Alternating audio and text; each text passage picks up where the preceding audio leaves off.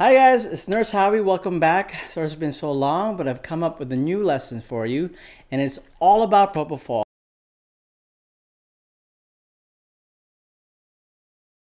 We have to monitor his EKG, we have to monitor his end vital CO2, we have to make sure that he's breathing, we have to see his saturation, we have to make sure he's ventilating. So these are all, that's all typical stuff you can use these standard of care, yes.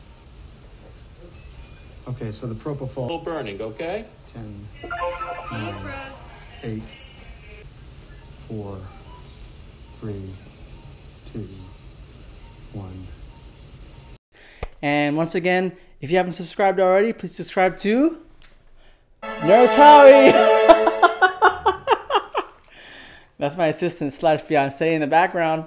But so we're going to be talking about propofol IV. And many of us know about propofol and its part in aiding the pop singer Michael Jackson's death, unfortunately. I was a huge fan of Michael Jackson. Loved the guy, everything about him. He was such a wonderful performer. But unfortunately, he succumbed to overuse and abuse of propofol drugs. So it is a very dangerous drug, but it is highly, highly useful in modern medicine, especially in intensive care unit.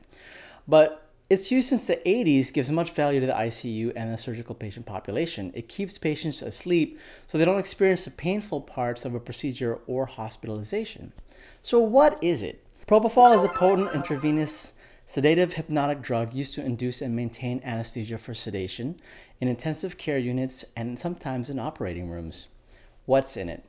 Emulsion containing soybean oil, glycerol, egg lecithin. In addition, either edetate, disodium, EDTA, or sodium metabisulfite, it's hard to say, has been added as a preservative. That's also Remy if you see them. So check your patients to see if they have two things. One, egg or soybean allergies. Sulfate may also cause reactions. Or two, have hyperlipidemia. Most cardiac patients do. Then see if it's uncontrolled. And then you can probably still give it, but stay on top of it by monitoring labs. Now, what does it look like? I'm going to show you a video of what it looks like. Okay, so the propofol. We're going to start infusing this. You're going to get a little sleepy. Basically, it looks like milk.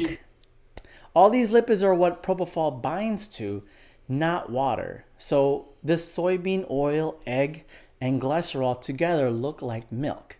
And if you guessed that it is sticky, you are correct. I've broken a couple bottles myself and it landed on the floor, and every time I step on it, it's very, very sticky. So that's why it's called the milk of amnesia. Well, I don't know that anyone calls it that, but they just usually say propofol or the brand name Diprivan, or better yet, they just shorten it to prop. Now, how long does it take to leave the body? Pharmacokinesis. Well, clearance of propofol is 1.5 to 2.2 liters per minute. It is rapidly conjugated to molecules glucuronide and sulfate. You don't need to know that, but just know that they are excreted by the kidneys as inactive compounds. But how does it work? All right, now we're going to pharmacodynamics. Mechanism of action is to facilitate inhibitory transmission by directly activating the postsynaptic GABA A receptor chloride ionophore complex, increasing chloride conductance. Here's what's so great about propofol. Although it differs for some people how quickly it works, I've seen it work in less than a minute and up to 5 minutes. But Prop's claim to fame is that all patients are expected to wake up within 15 minutes. That's within 15 minutes of discontinuing the drug, no matter how long you've been using the drug. Now that's amazing. But keep in mind that propofol does not really produce amnesia, especially at lower doses, but it also does not trigger malignant hyperthermia, which is the enemy of CRNAs everywhere, which are certified registered nurse anesthetists. It is also well known, or should be, that propofol decreases systolic and diastolic blood pressures and MAP, which is a mean arterial pressure, by 25 to 40%. That's huge. So definitely check your blood sugar, your blood pressure of your patients. Now that's almost a quarter to a half. So most of our ICU patients are already compromised in their airway as well as their cardiac status. So in addition, we place them attached to respiratory ventilators that push air down into their lungs, increasingly placing pressure onto the heart, thereby making it weaker. So although the ventilators add pressure, The BP side effects from prop are actually due to its vasodilation properties. The sedative decreases sympathetic activity and a direct effect on intracellular smooth muscle, calcium flux, or mediated by nitric oxide release via the vascular endothelium. So you'll be happy to know, though, that at the usual clinical dosages, do you remember them? I'll leave a hint. Propofol doesn't cause myocardial depression. So many of our ICU patients have heart failure, and this could give you some peace of mind. But all that being said, however, is that I hope you don't forget that propofol is extremely, extremely dangerous when given to patients not on a respiratory ventilator.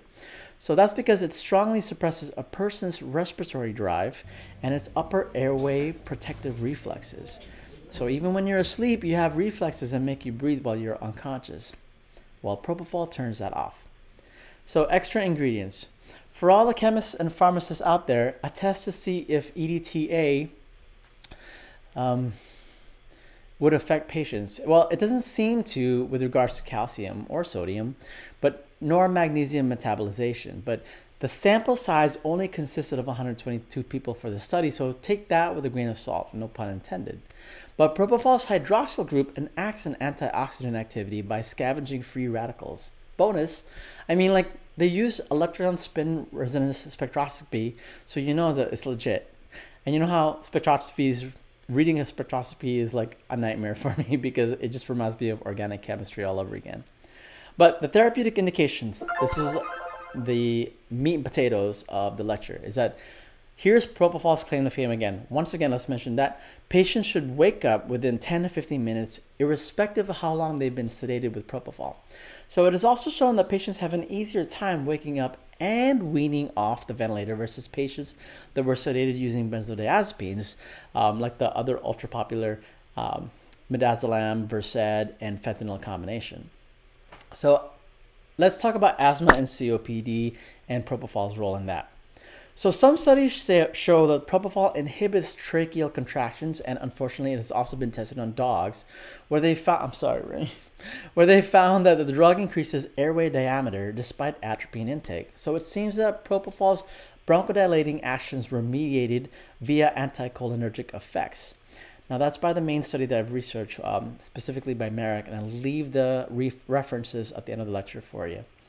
Propofol is also superior to lowering respiratory resistance during intubation compared to thiopental and the commonly used etomidate. So bronchospasm occurring with propofol is rare but not impossible. So researchers think that it may be due to the egg lecithin in the formulation. So maybe later I'll make a video about choosing the right type of sedative for intubation. So severe sepsis. We see it all the time, especially in the COVID pandemic. And definitely especially in the ICU.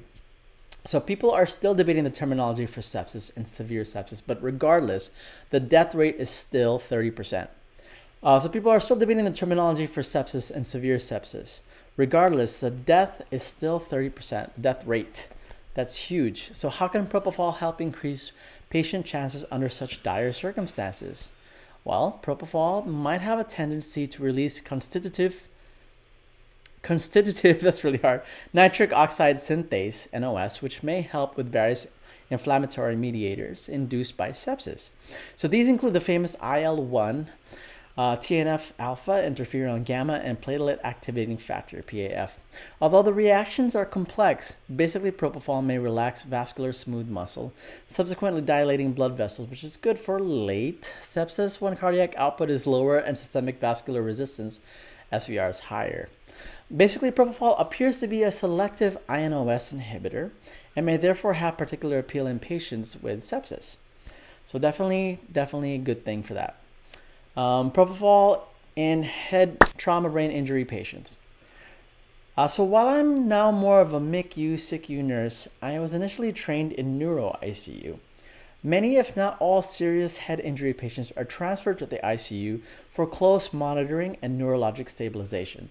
Now, propofol may help with sedating these patients, but also has properties that could aid their healing progress. So these include decreases in intracranial pressure, potentiation of gamma aminergic inhibition and inhibition of NMDA glutamate receptors, and voltage-dependent calcium channels and prevention of lipid peroxidation.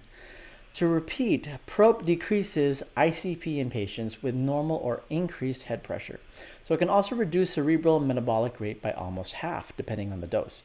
This neuroprotective effect may be mediated by GABA A stimulation. Now, status epilepticus.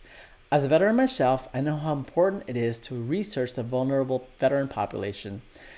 A Veterans Administration cooperative trial in co-op with SF-EMS found that lorazepam, 0.1 mg per kg, is the best drug to stop status epilepticus. Now that's very important, but let me tell you a story from when I was a new travel nurse. Now I had a patient that was a well-known epileptic patient. This patient was in the ICU because his seizures returned and with a vengeance. It was probably because of his failing heart and recent mild stroke. So all these exacerbated his seizure symptoms, and to top it off, he couldn't speak because he was ventilated and trach. So, well, one night when I was working night shift, I heard that EKG alarms and saw that my patient was showing VTAC runs. But I know that he wasn't really susceptible to these rhythms, at least not lately, and his electrolytes were finally stabilized. So I went to go see how my patient was doing, and even before I came into the room, I could see that he was visibly shaking. I gave him a Valium PRN, but the dose didn't work, so he was refractory to it.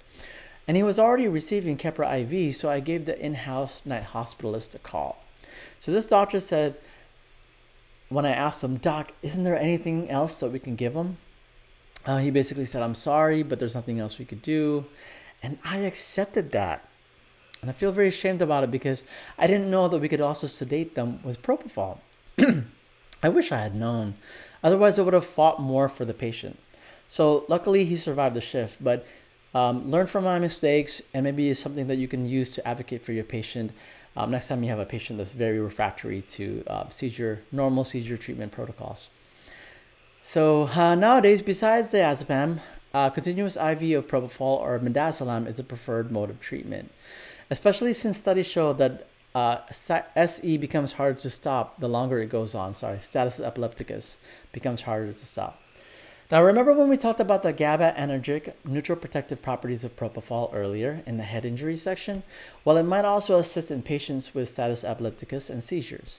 So, wondering if propofol versus Versed is better? Well, then remember that prop also has antioxidant properties. So, it has an ability to quickly suppress breakthrough seizures. So, this last claim was vented by 3 studies. I believe they were randomized control studies, but don't take my word for that, but I know there were 3 studies. They were backed up by 3 studies. And dosing recommendations including a loading dose of 3 to 5 milligrams per kilogram, followed by an infusion of 30 to 100 micrograms per kilogram per minute, titrated to EEG seizure suppression. So after 12 hours, the dose is titrated down 50% over the next 12 hours, and then off over the next 12 hours after that. Again, that was definitely a claim put in by Merrick, and I'll put his reference to the paper below. See. If seizures should recur, a further loading dose of 1 to 3 mg per kilogram, about half of the first loading dose, should be given, followed by an infusion, titrated down 50% for 12 hours until you finally reach a seizure-free period. So once again, it is a dosing recommendation of a loading dose of 3 to 5 mg per kg, followed by an infusion of 30 to 100 micrograms per kilogram per minute, titrated, which is a usual dose for most hospitals. Some may or may not include the kilogram or the weight-based dosing, to EEG seizure suppression. So after 12 hours, then you titrate it down by half.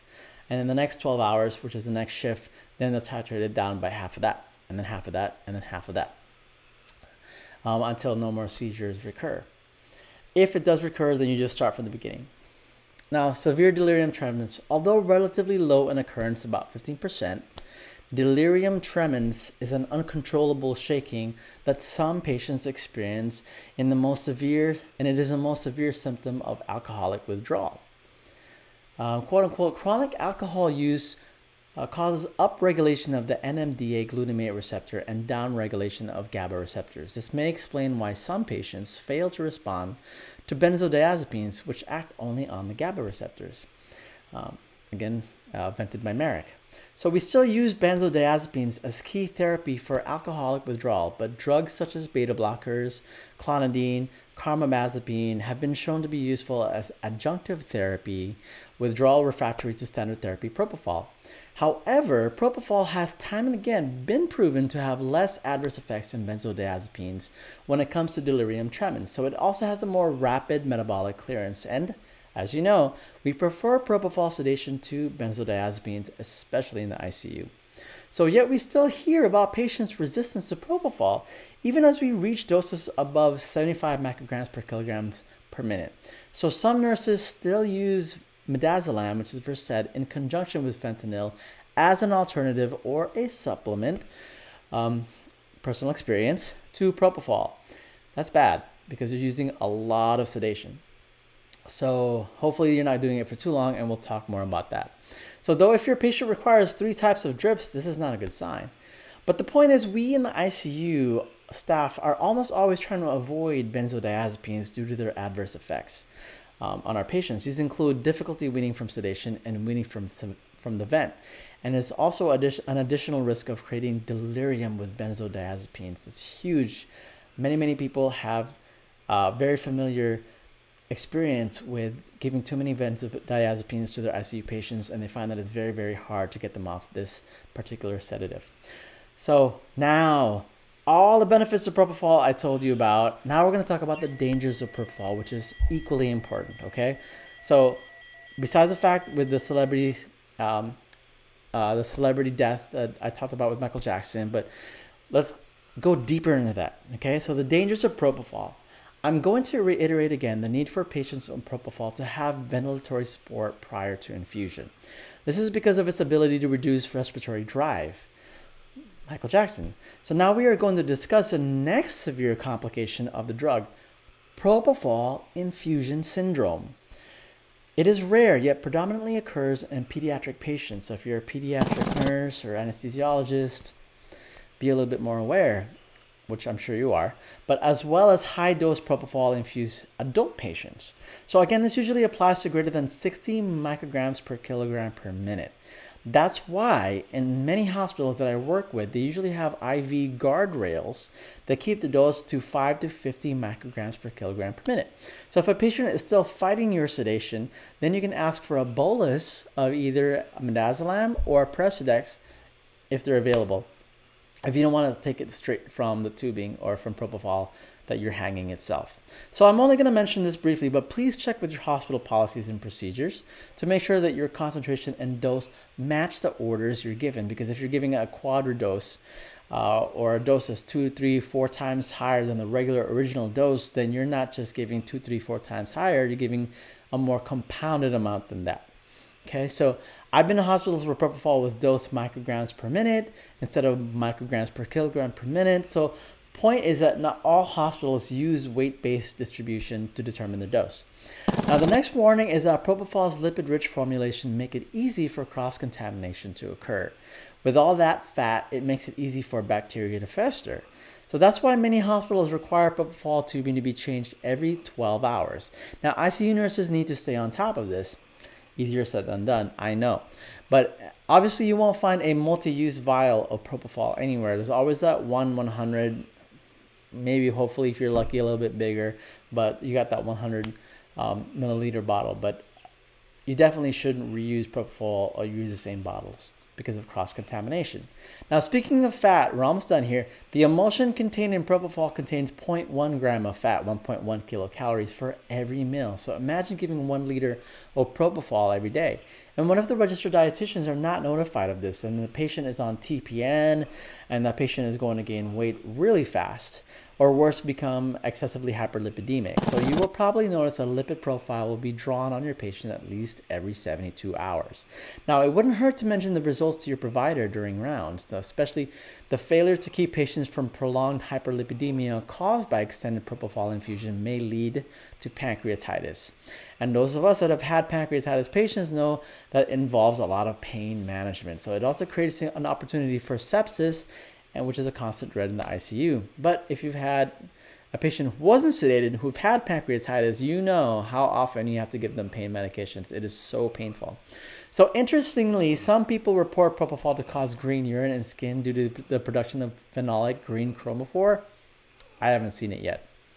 All right, so guys, I hope this was very useful to you, but Visit my website, www.nursehowie.com, where I have more detailed information on this topic, as well as a myriad of others related to critical care. If you're new to critical care, I will be offering limited enrollment to my new online class, the Nova Nurse, where you can prepare yourself to be the best, safest, and most competent nurse in your unit. Check it out. Now back to propofol infusion syndrome. Final touches, okay? You thought you heard the last of PIS, didn't you? But let's remember the extended infusion doses of greater than 16 micrograms per kilogram per minute leads to PIS, propofol infusion syndrome. 60, all right? So deaths have been implicated in about 5 to 7 adult patients, some of whom received more than 125 micrograms per kilogram per minute, and then one experienced cardiac arrest. High-dose corticosteroids may have played a role, which is what we see a lot in COVID patients, but vasopressor agents also may play a role.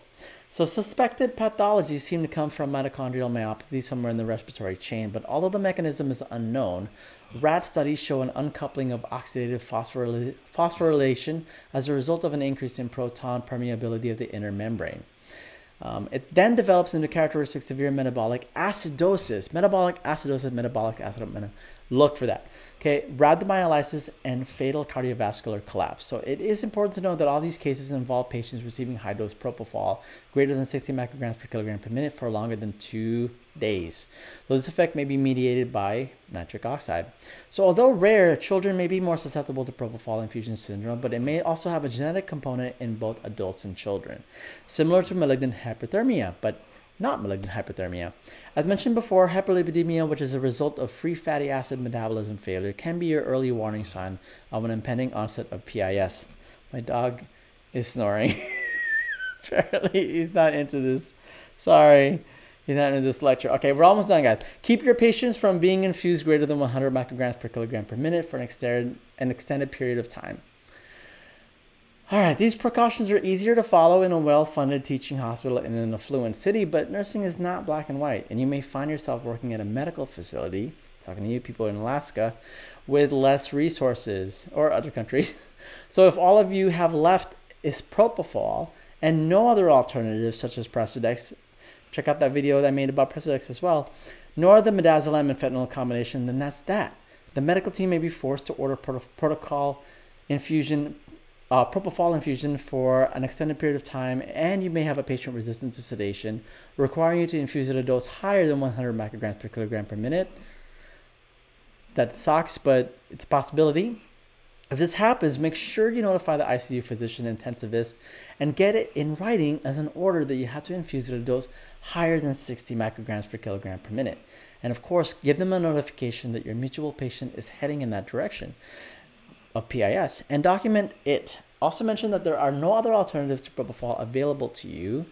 And furthermore, get the provider to increase laboratory markers that test for PIS by adding creatinine kinase, which we usually should always test, but definitely now because it's a definite indicator for rhabdomyolysis, as well as triglyceride levels more frequent than every 3 days. So a little bit more. And then report arterial acid-base abnormalities because PIS is characterized by severe metabolic acidosis. You might have to prepare doses of sodium bicarbonate to reverse that. And the reason behind that is spotty at best. Thanks for watching. Here's a summary. All right, we did it. We went over the characteristics and formulation of propofol, as well as indications for ICU illnesses. And according to our resources, propofol is remarkably safe and useful in traumatic brain injury, status epilepticus, which is refractory seizure, delirium tremens from withdrawal, status asthmaticus, as well as septic patients. However, no drug is perfect, and we still have to monitor our patients for allergic complications, hypertriglyceridemia, pancreatitis, and the dreaded propofol infusion syndrome. Okay, practice safe, everyone, and as usual, keep your patients a priority because they can't speak for themselves. They need nurses to advocate for them in their most vulnerable period. The reference I use the most for this presentation is listed as Merrick Paul, 2004, Propofol, Therapeutic Indications and Side Effects by Bentham Science Publishers, Ltd. And if you're interested in more information, visit my website, www.nursehowie.com in greater detail, where more meta-analysis and reviews are utilized in evaluating propofol as well as other ICU and nursing-related treatments. I also have an online class I will be offering called the Nova Nurse in the near future.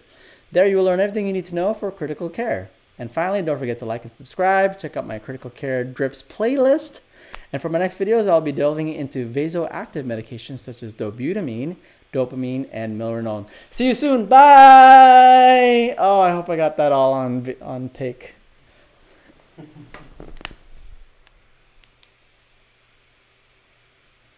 Got it.